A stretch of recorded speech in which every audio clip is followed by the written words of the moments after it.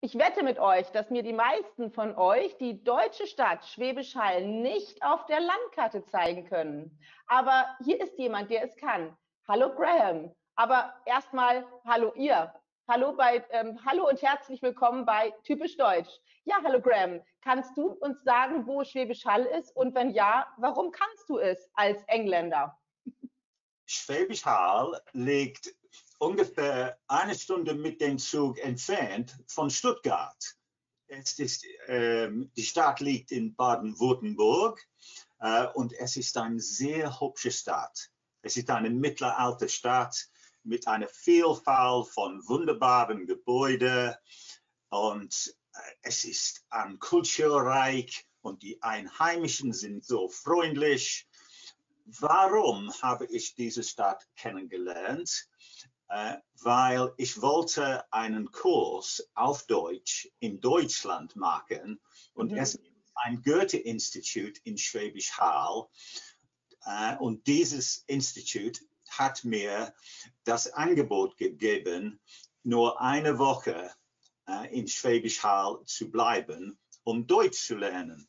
Und das war 2015 und durch Zufall war Schwäbisch Hall die Partnerstadt von Loughborough, die Stadt in England, wo ich wohne. So, was ist eine Partnerstadt? Diese Beziehung hat 50 Jahre gedauert. Und es gibt eine Family Link Gruppe in Schwäbisch Hall und wir nennen es Twinning Group in Loughborough. Und ein Jahr kommt die Gruppe von Schwäbisch Hall nach Loughborough und dann nächstes Jahr fahren wir als Gruppe nach Schwäbisch Hall. Und wir bleiben nicht in Hotels, aber in den Häusern von den Teilnehmern. Und eine wunderbare Beziehung. Und ich muss aus persönlichen Gründen allein fahren. Ich bin verheiratet und ich habe 2 Söhne, aber meine Frau ist jetzt behindert. So ich wollte allein nach Schwäbisch Hall fahren. So eine Gastgeberin musste für mich gefunden werden. Ja. Und ich wurde einer sehr netten Witwe vorgestellt, die Frau Schmalzried heißt oder Ruth. Und sie spricht sehr gut Englisch. Und zusammen haben wir eine gute Freundschaft hat sich entwickelt. Und es war einfach wunderbar, die Gelegenheit zu haben, mein Deutsch zu verbessern. So, ich fahre regelmäßig nach Schwäbisch Hall, nicht nur mit der Gruppe. Und die Ruth wird vielleicht einmal im Jahr nach England reisen. Okay, also du kommst aus England, hast aber, wenn ich das richtig raushöre, eine sehr starke Beziehung zu Deutschland oder eher nur zu der Stadt Schwäbisch Hall oder Deutschland allgemein? Also ich meine damit nicht nur die Sprache, sondern auch die Kultur und das ganze Land. Also kennst du andere Städte noch oder ist es wirklich nur Schwäbisch Hall? Nein, es war nicht nur Schwäbisch Hall, sondern auch Hamburg. Als Kind bin ich in der Nähe von Liverpool aufgewachsen. Und Liverpool es ist eine ganz berühmte Hafenstadt. Ja. Eine lange Geschichte, sehr ähnlich wie Hamburg. Und ich war in der Schule in 1968 bin ich nach Hamburg gefahren, um einen Schulaustausch zu machen. Und dann noch einmal 2 Jahre später. Und diese Reisen haben mich sehr geprägt. Das glaube ich, ja. Und es war keine gute Schule. Meine Noten in Deutsch waren schrecklich. Aber ich habe eine Prüfung bestanden. Aber es war eine Herausforderung. Aber diese 2 Besuche nach Hamburg, wie gesagt, haben mir sehr geprägt. Zu Okay. dieser Zeit war Liverpool etwas dunkel und grau und in Ja. Hamburg war alles modern und sauber. Und die Einheimischen haben mich so freundlich begrüßt. Ja, ja, okay. Und im Laufe der Jahre habe ich mein Deutsch fast alles vergessen. Aber ich interessierte mich immer für Deutschland und die Kultur und die Geschichte und die Regierung. Und ich war mindestens 3-mal in Deutschland im Urlaub gewesen. Einmal alleine mit meiner Frau und das war vielleicht 6 Jahre nach diesem Schulaustausch. Ja, Und okay. wir sind nach Hamburg gefahren und es war reiner Zufall, aber wir haben uns mit meinem ehemaligen Schulauspartner getroffen und seine Frau und sein neues Baby. Und das war ein wunderbarer Tag in Hamburg. Und dann später habe ich mit meinen Kindern und meiner Frau den Moseltal besucht. Ja. Dann 2010 haben wir zu dritt in Berlin mit meiner Schwägerin ihren 60. Geburtstag gefeiert.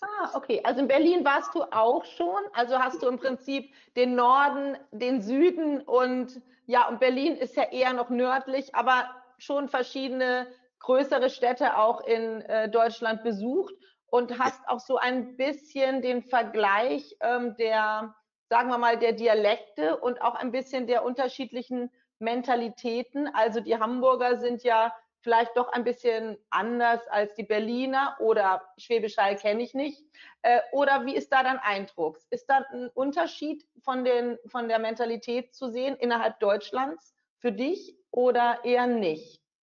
Ja, eine Geschichte aus meiner Erfahrung Ja, erstmals und dann werde ich die Frage antworten. ja, gerne. Mein zweiter Besuch nach Deutschland als Schüler bin Ja. ich in der Schule von Eckhard, mein Partner, gegangen. Und es war eine englische Klasse und die Lehrerin hat mich gefragt, ob ich mit ihr etwas diskutieren wollte. Das habe ich getan. So, ich war vorne und wir haben auf Englisch über mein Leben in der Nähe von Liverpool gesprochen. Die Beatles waren meine Heldin und so weiter. Das zeigt mein Alter. Wir hatten ein sehr gutes Gespräch. Ja. Und dann, am Ende war es meine erste Erfahrung mit der deutschen Direktheit. Okay, okay. Sie drehte sich um und spricht zur Klasse. Bitte, ihr dürft nicht so wie ihr dürft nicht Englisch so wie Grahame sprechen. Er hat einen sehr starken Akzent aus Liverpool. Okay, sehr direkt, ja. Ich war ein bisschen beleidigt, aber ich habe nicht gesagt, typisch Kann ich Englisch. gut verstehen. So, in England gibt es verschiedene Akzente und Dialekte. Und in Deutschland ist es natürlich so.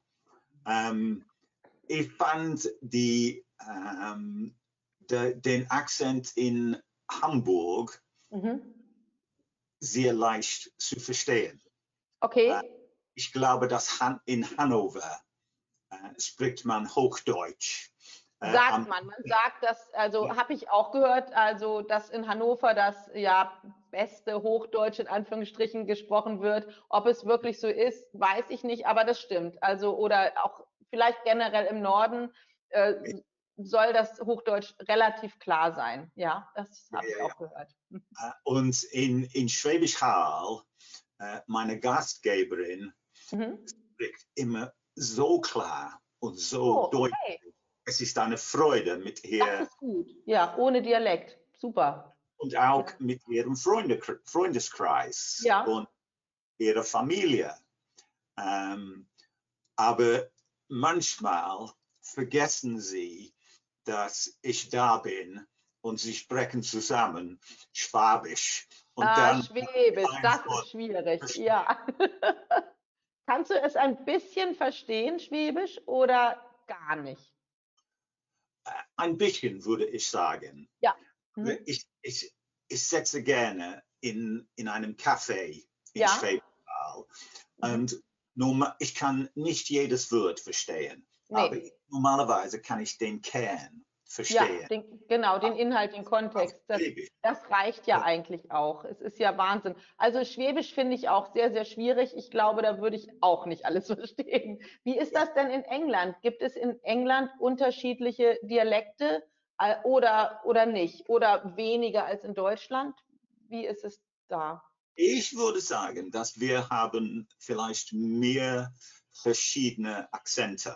Okay. Mhm. I grew up in Liverpool. Ich bin in Liverpool aufgewachsen Mhm. und der Akzent da ist sehr stark. Man sagt Okay. Mhm. Liverpool, Liverpool. Äh, Okay. Ja. das klingt ein bisschen merkwürdig, Ja. aber auch im Nordostdeutschland und natürlich in England und in Cornwall und Devon verschiedene Akzente. Okay, aber nicht so starke, also es gibt aber keine starken Dialekte. Das heißt, du kannst wahrscheinlich alle Engländer gut verstehen. Ja, Und okay, das, weil das würde ich sagen. Aber super. Mhm. zum Beispiel, ich wohne in einer kleinen Stadt, heißt Loughborough. Mhm. Loughborough ist in den östlichen Mittelländern. Ja, Äh, und als Begrüßung unter Freunden ja, äh, würde man vielleicht sagen auf Englisch, "Eyo medok." Und okay. das bedeutet, wie geht es dir? Oder wie geht es Ihnen? Ja. Ähm, äh, buchstablich ist das Guten Morgen, meine Ente. Es ist wie ein Ah, okay. Guten Mhm. Abend. Mhm. Aber das ist typisch. So in jedem Ort findet man diese verschiedenen Begrüßungen. Ja, das ist ja in Deutschland auch. Also in Norddeutschland, wo ich aufgewachsen bin, wo ich herkomme, sagt man eben Moin. Moin, Moin heißt das, aber nicht, genau, aber nicht unbedingt Guten Morgen. Man sagt auch Moin abends, nachts sozusagen. Also eigentlich immer und auch zu Fremden, nicht nur zu Bekannten. Während, ich habe gehört, mir sagen lassen, in Hamburg sagt man Moin Moin.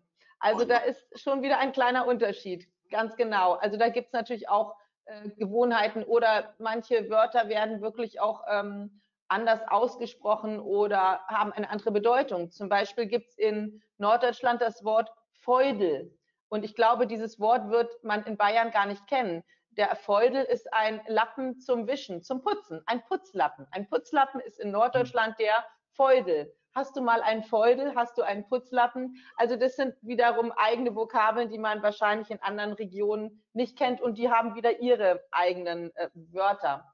Sag mal, wann hast du angefangen, wirklich intensiv Deutsch zu lernen? Also damals in Hamburg wahrscheinlich. Aber du sagtest, du hast dann eine Pause gemacht. Habe ich das richtig verstanden? Ja, ja, ja. Meine Ja. Pause hat vielleicht fast 50 Jahre Oh, gedauert. okay. Oh, okay.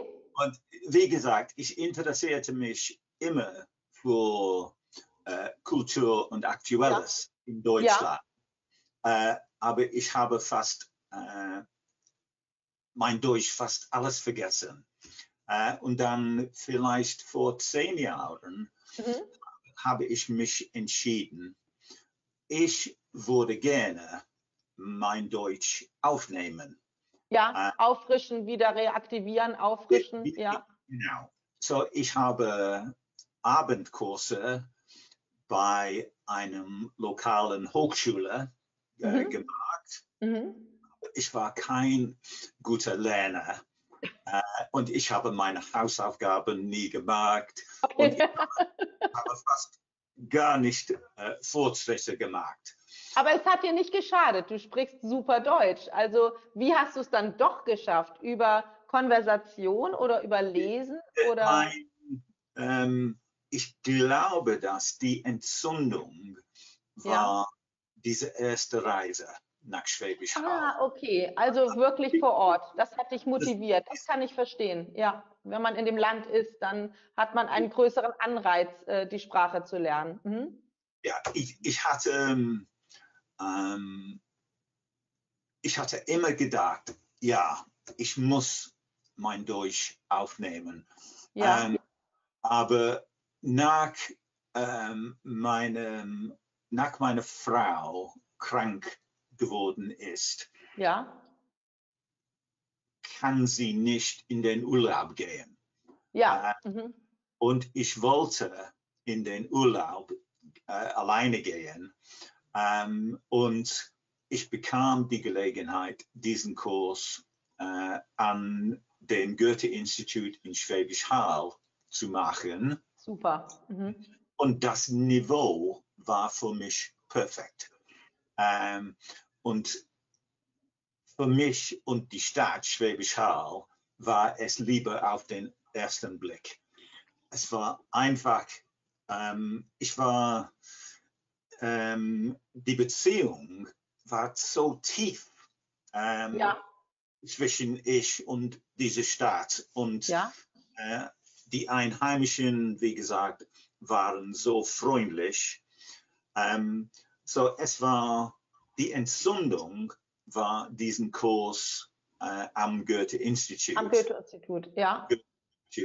Und dann später habe ich mich entschieden, ja, ich würde gerne mit unserer Partnerschaftsgruppe nach Ja. Deutschland fahren, Mhm. aber ich will nicht immer nur auf Englisch sprechen oder Ja, das nur verstehe ich. Das Sätze verstehe ich. oder Ja. nur ein paar Wörter.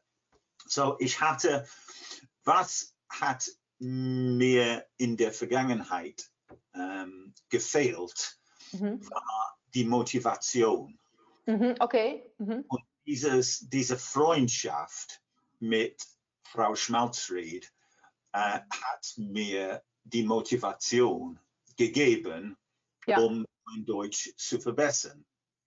Also Sie, würdest, ja, Entschuldigung. Mhm. sie kann gut Englisch sprechen, Ja. aber ich wollte mit ihr über Kultur oder Mhm. Aktuelles, ich wollte mich mit ihr unterhalten können und auch mit ihrer Familie. Äh, Sie alle haben mich mit offenen Armen Empfangen. empfangen. Mhm. Ja, und ich wollte nicht wie ein Außenseiter wirken. Okay, verstehe. Also du wolltest mit ihnen auf Deutsch reden, nicht auf Englisch. Ja. Nicht auf Englisch. Ja. Sie alle, die Kinder, sie alle sprechen wunderbar Englisch. Mhm. Mhm. Aber ich wollte mein Deutsch verbessern. Ja, verstehe. Und es war eine Herausforderung, bestimmt am Anfang. Mhm. Aber ich wollte mit ihnen äh, ich wollte mich mit ihnen unterhalten und nicht immer, dass sie auf Englisch sprechen müssen, Ja, wegen, verstehe. Mhm. wegen dass ich die Sprache nicht gemeistert habe. So, Ja. ich bin, bitte, ich bin kein Besserwisser und ich mache so viele Fehler. Aber im Laufe der letzten 5 Jahren Mhm. habe ich Fortschritte gemacht. Mhm. Und die Entzündung war bestimmt diese Motivation. Das Und glaube ich auch. ich war Ja. unter keinem Druck. Ich, Ja. zum Beispiel, ich musste nicht eine Prüfung bestanden, Mhm. um in Verstehe. Mhm. Deutschland zu arbeiten oder zu wohnen. es war nur meine Entscheidung, mein Ein Deutsch. Hobby kann man sagen oder eine Leidenschaft.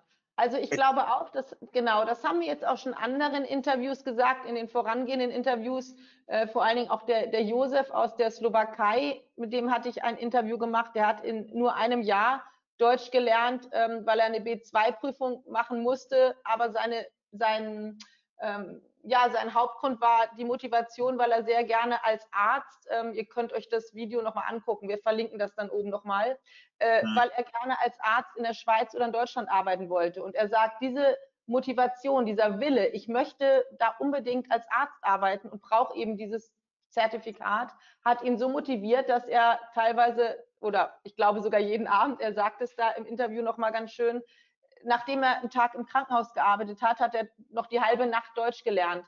Und das höre ich jetzt bei dir auch raus, dass die Motivation groß genug sein muss, dann lernt man freiwillig. Bei dir ist jetzt nicht der Druck, weil du irgendwo anders hinziehen möchtest oder eine Prüfung machen musst.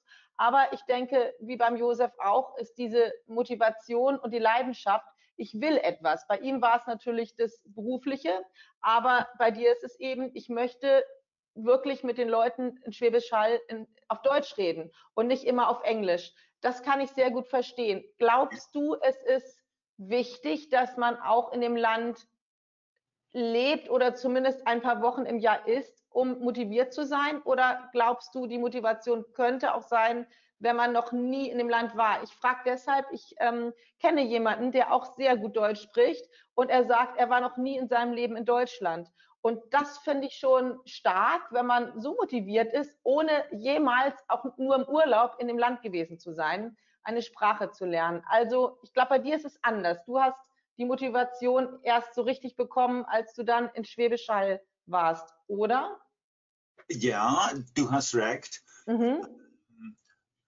Ich muss ein bisschen nachdenken. Ja, Aber ich verbringe vielleicht 3 Wochen im ja, Jahr in Schwäbisch Hall. Und okay. Das ist nicht so viel, das aber ist eine große Hilfe. ist Das eine wurde, Hilfe. Ja, ist glaube eine ich auch. große Hilfe. Ja, Und ich kann in England Deutsch lernen, aber es ist so leicht, die Zeit zu verschwinden, würde ja, ich sagen. Zum Beispiel, ich höre gerne Podcasts, ja, mhm. Spaziergänge Ja, in diesem Gebiet mache. Und es ist so leicht, vielleicht 3 Stunden Podcasts zu hören und ja, dann zu denken, ich habe mein Deutsch verbessert. Und das ist die Wahrheit. Aber es ist viel besser, aktiv zu lernen, meiner ja, Meinung nach. ja, okay. Mhm. Mhm. Und wenn man ein Perfektionist ist, wie Mhm. ich, das ist ein Problem. Ich habe viel zu viele Jahre gewartet, Okay. bis ich zum Beispiel mit dir geredet habe. Und ich dachte, mit einer fremden Frau Deutsch zu sprechen und sie wird alle meine Fehler hören. Das wird So viele sind es nicht. Ich kann dich das kann ich beruhigen. nicht tragen. Aber ich hätte, diese Ängste Ja, waren unnötig. ja, Ganz ja. am Anfang haben wir uns entschieden, ja, wir werden uns bloß unterhalten. Mhm. Mhm. Und am Anfang habe ich etwas vorbereitet Ja, oder genau. etwas ausgeschrieben, Ja, aber alle meine Notizen sind nutzlos, wenn wir fangen an, auf Deutsch zu sprechen. Und du bist immer so begeistert und die Zeit vergeht so schnell.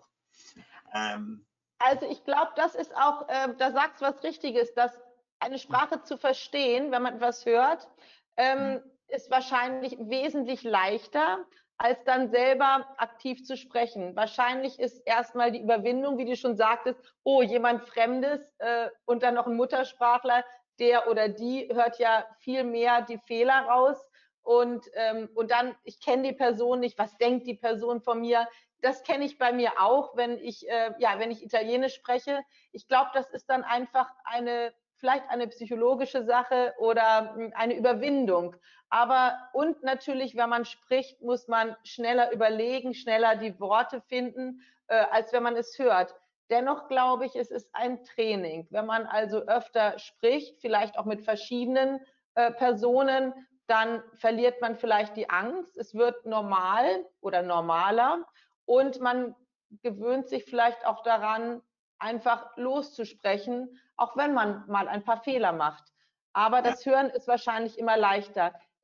Du hast mir auch gesagt, du liest relativ viel. Du hast, glaube ich, eine Gruppe, ne, mit der du Bücher liest auf Deutsch und die analysiert ihr dann, besprecht ihr. Das finde ich auch noch spannend. Wie macht ihr das? Also liest jeder ein Stück Text vor oder muss man zu Hause für sich lesen? Oder wie funktioniert diese Art des Lernens mit dem Buch?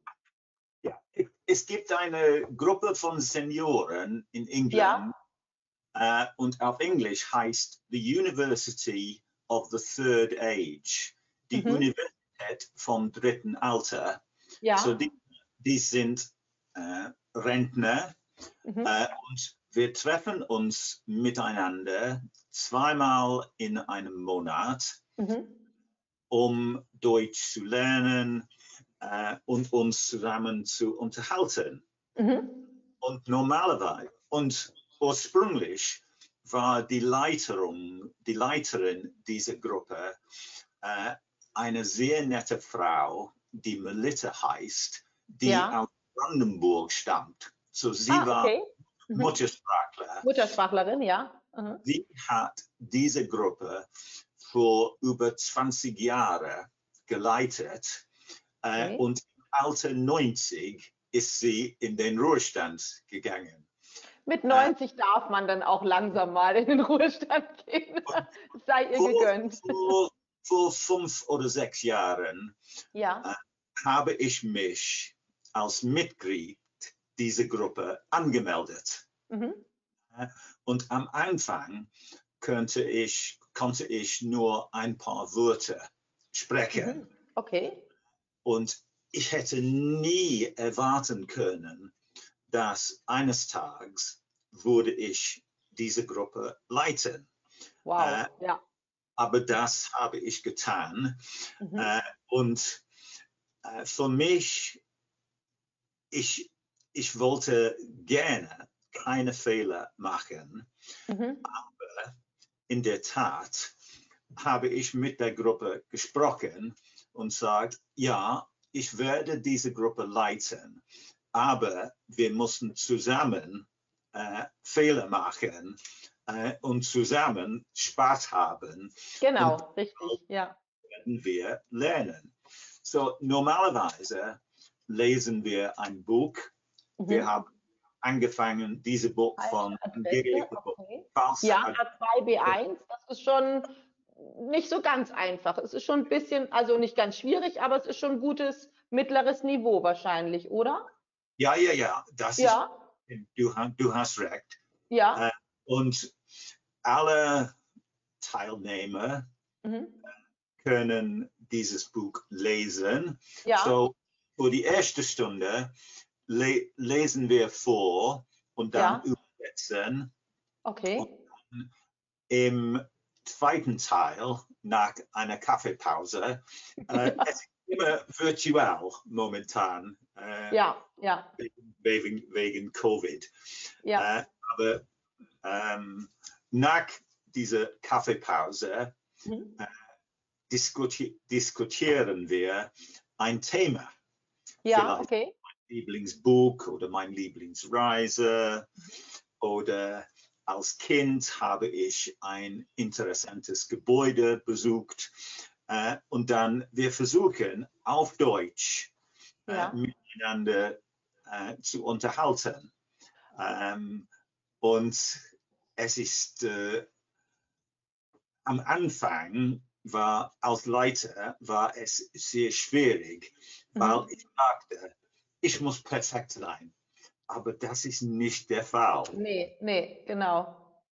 Wir können viel mehr aus unseren Fehlern lernen, So ist als es, wenn richtig. wir So ist es. perfekt sind. Ja, man muss auch den Mut haben, Fehler zu machen. Ganz kurz nochmal zu dem Buch. Also das heißt, ihr lest das Buch jeder für sich oder auch mal einen Teil vor.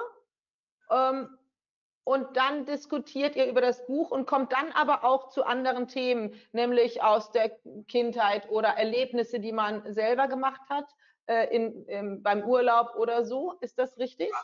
Ich habe nicht so gut erklärt, aber wir müssen ein bisschen vorher vorbereiten. Okay, okay. Aber im Großen und Ganzen Ja, lesen wir zusammen auf Deutsch, ja, gut. ein Mitglied und dann ein anderes Mitglied. Okay, ihr lest vor. Ihr lest euch gegenseitig einen Teil vor. Und dann übersetzen wir. So, in einer Sitzung werden wir vielleicht 10 oder 12 Seiten lesen. Ja. So, es ist nicht schnell, aber Ja. das ist unsere Absicht. Wir wollen lernen. Auf Englisch, Genau. man sagt, wir wollen den Kaffee, wir wollen die Duft des Kaffees. Ich habe dieses Wort vergessen. Riechen oder den genießen. Aber jetzt mal, wie so Kaffee. Ich denke, ihr trinkt alle Tee, oder nicht? Das ist ein Klischee, oder? Das ist ein Klischee. Ja, ich habe es gelesen. Als Kind habe ich viel mehr Tee als Kaffee getrunken. Okay. Kaffee wurde nur selten getrunken. Ja. Aber jetzt in Loughborough findet man diese Kaffeekette und Café Nero und Starbucks und so weiter. Ich habe das vor ein paar Tagen noch gelesen, dass immer mehr, wie sagt man, Cafés auch in England sind. Also dass der Kaffee vielleicht sogar gleichwertig ist wie der Tee in England. Das habe ich auch gehört. Aber vielleicht war es früher wirklich anders, oder? Vor einigen Jahrzehnten. Oder nicht? Oder wurde schon immer viel Kaffee getrunken? Im Laufe der Jahre würde ich sagen, dass Kaffee immer mehr populär wird. Ja, moderner wurde. Ja, genau. Ja. Und ich trinke gerne Kaffee. Es ist eine Freude, in einem Café zu sitzen. Ja, das ist schön. Einen Roman für eine halbe Stunde zu lesen. Genau. Das gefällt mir. Und das vermisse ich unter diesen Umständen. Aber was ich bemerkt habe, dass für die Jugend, sie trinken nicht nur Kaffee mit Milch, aber Kaffee mit Sahne und Sirup. Und das für mich ist zu süß. Interessant, das kenne ich nicht. Also und Sirup hattest du gesagt, oder was kommt mit rein? Sirup, ja. Karamell auf Englisch. Es gibt so viele verschiedene Kaffeesorten, warum nicht? Mir ist noch mal was anderes eingefallen, was vielleicht für für euch Lerner, für unsere Zuschauer interessant ist. Du hattest eben ein Buch gezeigt. Ist das zu empfehlen, vielleicht auch für unsere Zuschauer von typisch Deutsch? Also du hast es ja gelesen in deiner Gruppe, vielleicht wäre das noch eine Empfehlung, oder sagst du, nee, nachdem ihr es gelesen habt, so gut ist es doch nicht? Ich habe dieses Buch gerade gelesen. Ja. Gruppe haben wir nur gerade angefangen. Okay. Aber der erste Eindruck Freitag war sehr positiv.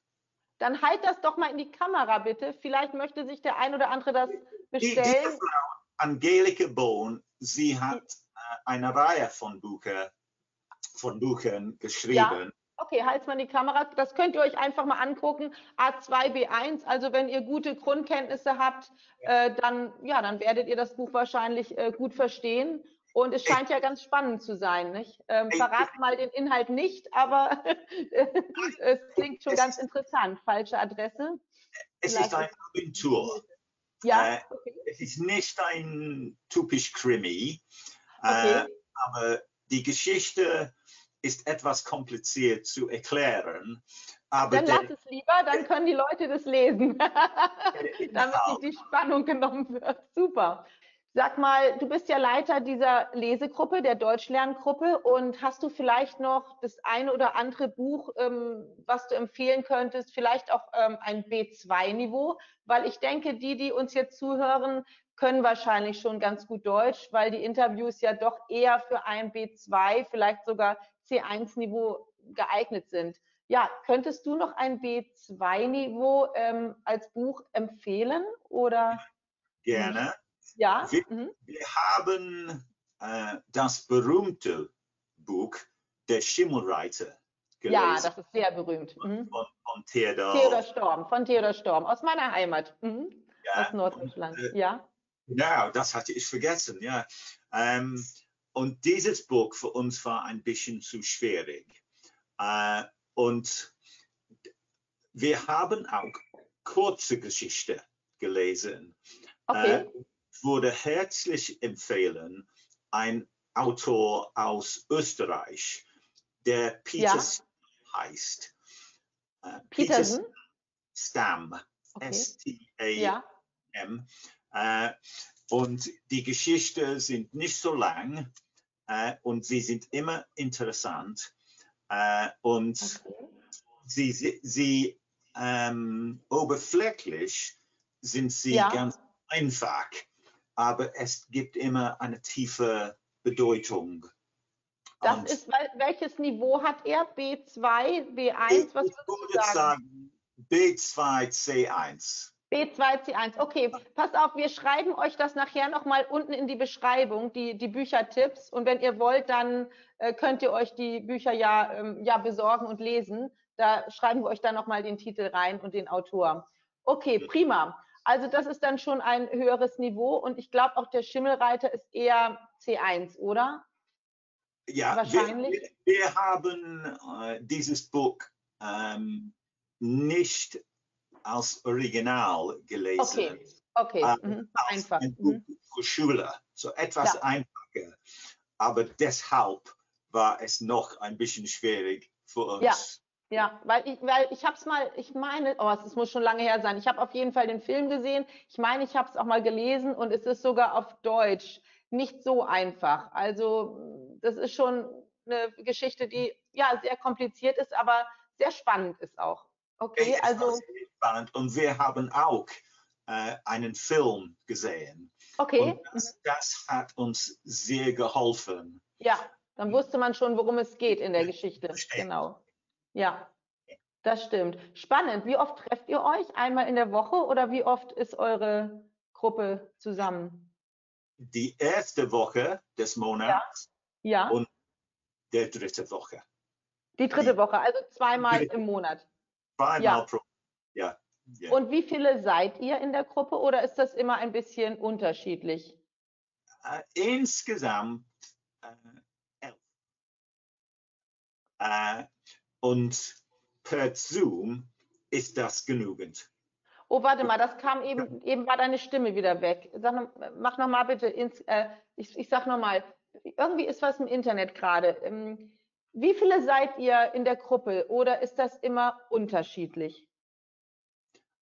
Insgesamt haben wir 11 Mitglieder. 11 Mitglieder, oh, das ist viel. Und normalerweise wir treffen uns miteinander per Zoom. Ja.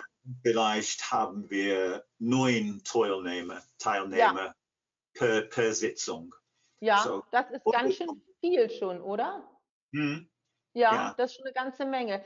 Sag mal ein ganz anderes Thema, was mir einfällt. Was ist eigentlich dein Beruf? Also du bist jetzt nicht Lehrer kein Sprachlehrer oder so, oder? Was ist dein Beruf? Bestimmt. Oder was war dein Beruf? Kein Fremdsprachenlehrer. Genau.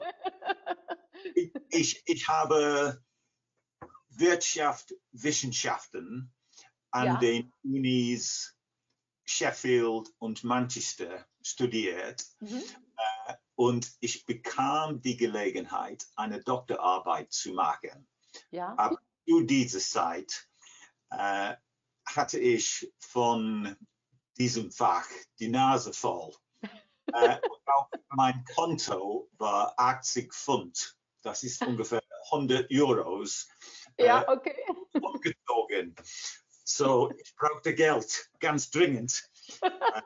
So, ich arbeitete in einer Bank. Und zu dieser Zeit war Banking ein anständiger Beruf. Und ich kann mich noch sehr gut an meinen ersten Arbeitstag erinnern. Es war in einer Bank im Stadtzentrum von Manchester. Und ich war etwas nervös und ich klopfte an eine Glasscheibe. Der Mann hinter dem Schalter hat mir diese Wörter gesagt. Du musst verrückt sein. Geh weg. Solange du die Chance hast.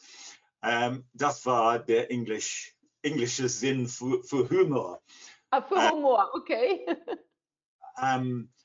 Und die Menschen waren sehr freundlich. Aber im Laufe meiner Zeit mit dieser Bank hat der Fokus von diesem Job sich verändert. Der Fokus lag auf dem Marketing und das war nicht meine Stärke. Nach 8 Jahren habe ich über den Tellerrand geschaut und dachte, wie und wo kann ich mein Fachwissen im Bankbereich verwenden? Und die Antwort war als Dozent in einer technischen Hochschule. Und durch Zufall kam so eine Bewerberanzeige in Sheffield, auch eine Stadt im Norden Englands. Und ich bewarb und ich war erfolgreich. Und 1983 sind wir umgezogen. Und ich habe Banking und Finanz unterrichtet. Und die Mehrheit meiner Studenten arbeiteten für lokale Banken. Und es war schwierig, mit ihnen eine gute Beziehung zu bauen. Und ich wollte Vollzeitstudenten unterrichten. Sheffield für mich war eine Brücke zwischen meiner Zeit in der Bank und meiner Zeit in der Universität Loughborough. Und das kommt 3 Jahre später. Das kam 3 Jahre später. Wir sind nach Loughborough umgezogen. Und es war mein Traumjob. Ich muss zugeben. Also das Unterrichten liegt dir. Man kann sagen, das Unterrichten liegt dir und das hast du dann sozusagen jetzt mit rübergenommen in deine Deutschgruppe. Also du hattest vorher schon Erfahrung eigentlich im Unterrichten? Ja. So vor genau 25 Jahren habe ich als Dozent an der Uni Loughborough gearbeitet. Super, Wie gesagt, es war mein Traumjob. Ich hätte dafür bezahlt, super. was ich tun dürfte. Klasse. Ich habe viele guten Freunden gemacht. Ich habe mich mit sehr interessanten Menschen getroffen, mit Studenten, mit meinen Kolleginnen und Kollegen. mit Unternehmen, Spannend. mit politisch Entscheidungsträger. Ja. Und es war einfach wunderschön. Und durch meine Kontakte in Lufthansa habe ich die Gelegenheit bekommen, ein Jahr mit meiner jungen Familie in Malaysia zu verbringen. Stimmt, das hattest du mir erzählt. Das war auch ein spannendes Erlebnis in deinem Leben. Ich glaube, ihr wart ein Jahr dort, oder? Wie lange wart ihr da? Ein Jahr, ein Akademikerjahr in Malaysia, ganz im Norden. Wow. Und wir haben in einem Bungalow auf dem Campus gewohnt. Und aus unserem Fenster konnten wir Affen durch die Dschungel springen sehen. Das gibt's nicht. Und auch hatten wir diese tropischen Stürme erlebt. Wenn es regnete, wow, es regnete in Malaysia. Und für die Kinder war es viel Spaß, in Gewitter zu spielen und springen und so weiter. So, das war mein Arbeitsleben. Ja. So, erstmal in einer Bank, zweite Mal in einer technischen Hochschule und zum Dritt an der Uni Loughborough zu arbeiten. Und jetzt bist du Deutschlehrer für eine Gruppe mit das würde ich Leuten. Ja, das ist super. Ich bin 2012 in den Ruhestand gegangen. Es war zu schwierig, für meine Frau zu sorgen und voll zu arbeiten. Aber im Nachhinein war ich und bin ich sehr glücklich, dass diese Karriere folgen könnte. Das hört man wirklich gerne, dass einer wirklich so zufrieden mit seinem Beruf ist. Ich glaube, es gibt leider viele Menschen, die einfach unzufrieden sind und nicht gerne zur Arbeit gehen. Aber wenn du sogar sagst, du würdest sogar noch dafür bezahlen für deine Arbeit, also das klingt einfach richtig gut, richtig gut. Ja, und meine Zeit in der Bank hat mir gefallen. Bitte, ich will nicht diese Bank kritisieren, aber für mich war ein Beruf als Dozent oder Lehrer viel besser. Ja, viel geeigneter. Klar, jeder hat verschiedene Talente. Sag mal jetzt noch mal abschließend, wann ist deine nächste Reise nach Deutschland geplant? Hast du schon Pläne? Ich weiß, im Moment ist es sehr schwierig zu reisen, oder sagen wir mal einen Wunsch, auch wenn es vielleicht jetzt nicht möglich ist. Aber wie sind so deine Pläne, deine Zukunftspläne oder Wünsche in Bezug auf Deutschland, eine Reise nach Deutschland? Hast du da welche schon gemacht? Eine Reise nach Deutschland, morgen oder übermorgen würde mir gefallen. Aber mit diesem Virus würde ich vielleicht sagen, hoffentlich Ende März oder April.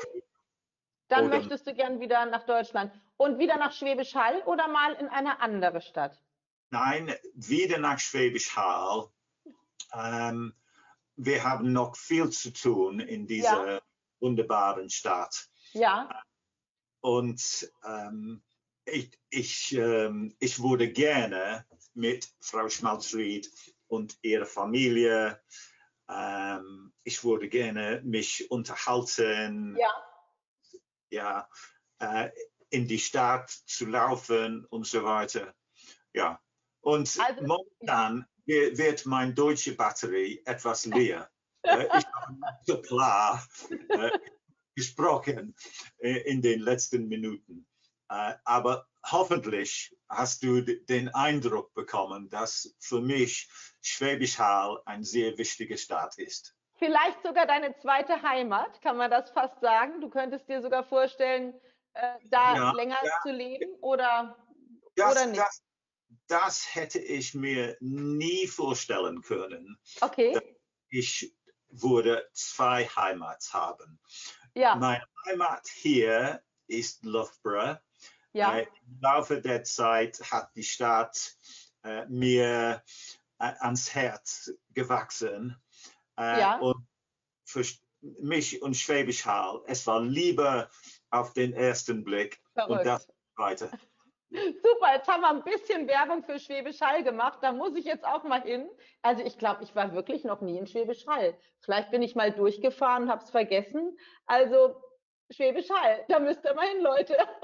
Vielen, vielen Dank dir, Graham. Vielen Dank für die ganzen interessanten Einblicke in dein Leben. Deine Deutschkenntnisse sind wahnsinnig gut, also sehr, sehr hoch. Ja, ich hoffe, euch hat das Interview gefallen. Wenn ja, gebt uns einen Daumen rauf und hinterlasst gern einen Kommentar. Solltet ihr Fragen haben an Graham, dann schreibt es auch gern als Kommentar. Ich bin überzeugt, dass Graham euch antwortet oder mir die Antwort sagt und ich schreibe es dann euch. Bis zum nächsten Mal. Tschüss. Ja, prima, versprochen, hat er gesagt. Ihr habt es gehört. Super. Vielen Dank nochmal und ja, euch einen schönen Tag. Bis zum nächsten Mal. Tschüss. Ciao. Tschüss.